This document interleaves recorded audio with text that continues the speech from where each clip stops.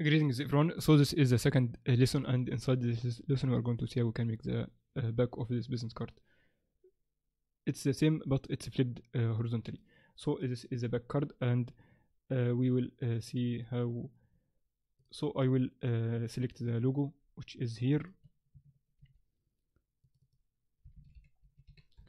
and I will move here, and let's move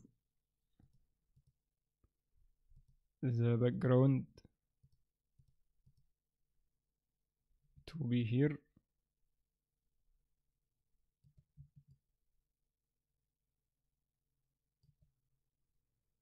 and move it to be here, but the shadow will be from here to here,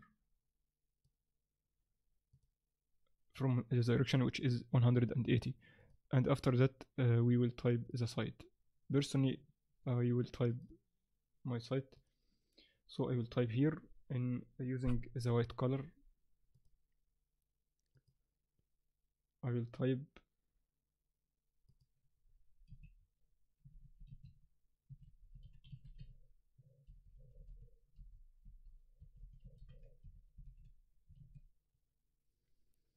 and make it such as this, and after that we will Control T to be such as this, and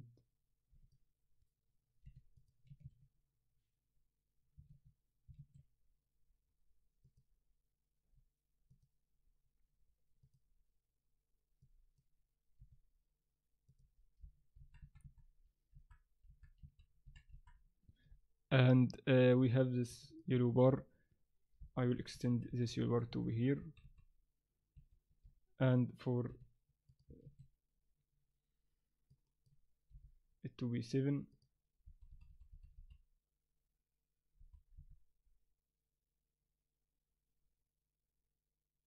Alright, let's see what we have later. I think here is an rectangle, which is the barcode. I think also we don't need any of these name and these numbers. All of these details we don't need anymore, and also we don't need the we don't need this one, so it locates here. And after that we will see how we can add the barcode. Alright, so we have here the barcode. I will explain in a moment how we can generate it.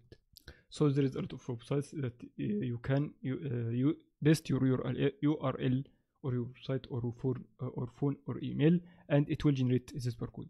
I have typed my website and it has generated this barcode for me.